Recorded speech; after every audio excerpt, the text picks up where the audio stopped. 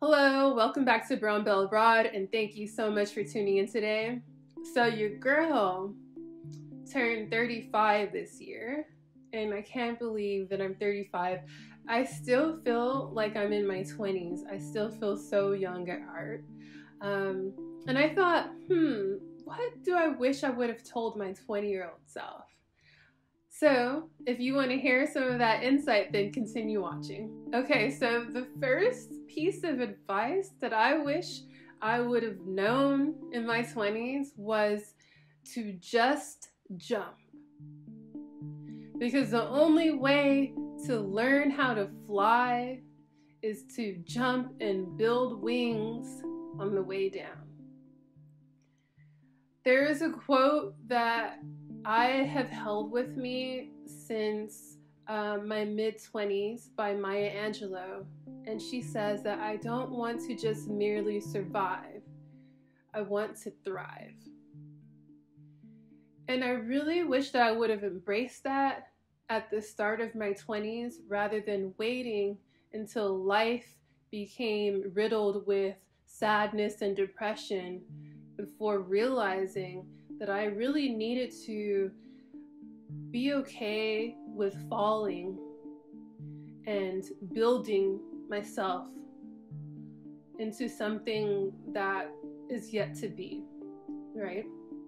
So a lot of times I think because we spent almost our entire childhood, if not all of it, being told what to do and what not to do, is that we begin to lose trust in ourselves, in our ability to create the life that we want. We begin to doubt our own potential. And I really wish that I had let go of that at the start of my 20s, because it wasn't until I was 25 that I actually decided to move abroad, and I didn't really have a clear idea of where I was heading or where I was going. And that was okay. That was okay. You don't always have to have everything figured out when you want to do something. It's okay to only have sort of a scratch of an idea and pursue it, but just jump. Stop waiting for things to be right, because they will never be right. My second piece of advice would have been to trust the unknown,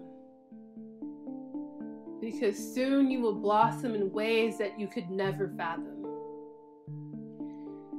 I was the type of person that,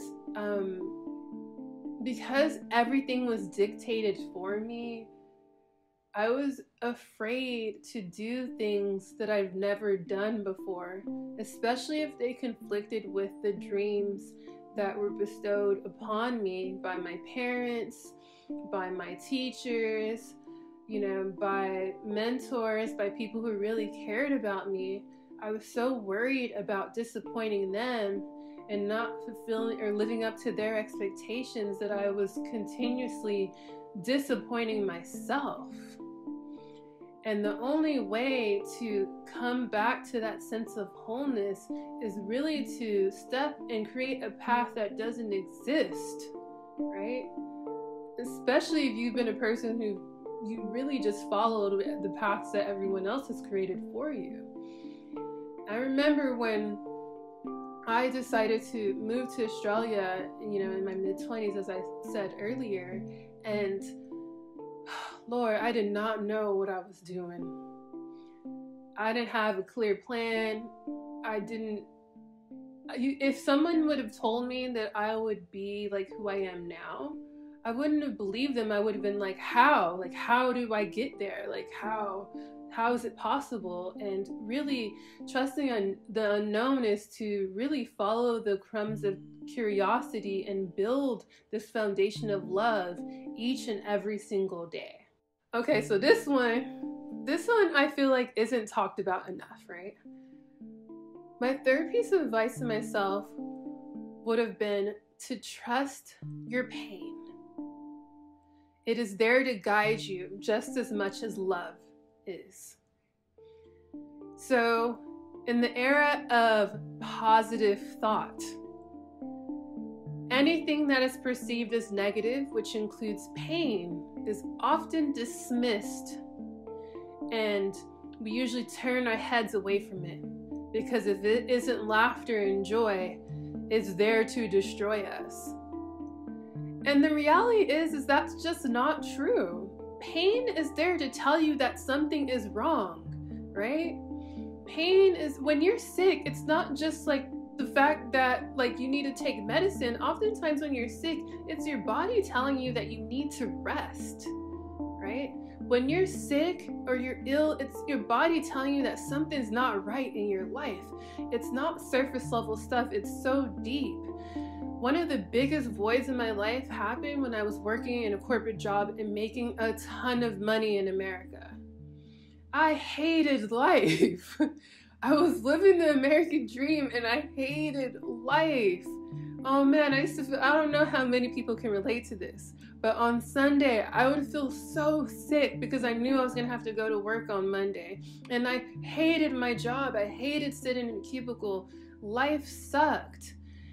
And that void never went away. It didn't matter how much I would go, how many festivals I would go to, how many parties I would go to, you know, how many clothes I would get. That void just kept knocking on my door to tell me that I'm not going away. And I'm so glad that I finally acknowledged it, because it was telling me like, this is not your truth. This is not where you're meant to be. You need to be in a place that makes you feel whole. And it is not going to be at the hands of other people. It will only be in the hands of your own doing. So listen to the pain. It's there to teach you, not break you. Okay, so this piece of advice I learned really late in life, and I really wish that I would have learned it earlier. And so my advice to myself in my 20s would definitely be to learn about healthy relationships and what they really look like. I'm someone that grew up as a people pleaser, and it was something that was just very natural to me. I always wanted people around me to be happy, and I would dismiss my own well-being in the process. I didn't know what a healthy relationship looked like. I didn't know it was this reciprocal relationship of giving and receiving. Most of the times it was just me giving. And I would never get anything out of it. So I would feel so depleted at the end of some of these friendships. And one of the things that I learned only recently in my early 30s that I would definitely have told, you know, my 20-year-old self, is to practice boundaries with kindness, right? So being kind, but creating boundaries, you know? So what are the things that you're not accepting? If people are always taking from you and they're never giving love or compassion or empathy, then that is not a healthy relationship. If you're always the one giving love and it is not reciprocated, that is not a healthy relationship. If they're always taking advantage of you and they dismiss your well-being, that is not a healthy relationship. If they're always making jokes about you and all of this backside comments, if they're never cheering for you when you succeed, but they always seem to be there when you're down, you know what I mean? That's not a healthy relationship. And it took me a long time to learn that, and a lot of heartache. So I definitely would have told myself that in my 20s. Okay, the last one is a really beautiful one. Your soulmate will meet you when you're ready. I know, in our 20s, we ready to settle down. We want to meet, especially as, you know, women. We really want a partner, right? We want someone to share our life with. And I just spent so much time just looking. And you know what? Once I stopped looking, my soulmate arrived. Spend more time enjoying each moment of your life in the beauty and simplicity. Your soulmate will meet you wherever you are. I met my soulmate in Australia. in a whole other continent. I could have never dreamt that up in a million years.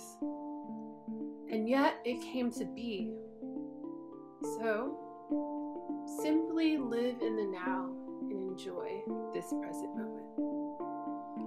I hope you enjoyed the advice that I would have given my 20-year-old self. Let me know what advice you would give your 20-year-old self or yourself in your 20s, if you're in your 30s or older. And if you're in your 20s, does this insight resonate with you? Or do you have some insight for yourself, even though you're currently in your 20s? So on that note, I want to wish you lots of love and light and a peaceful year to come. Be well.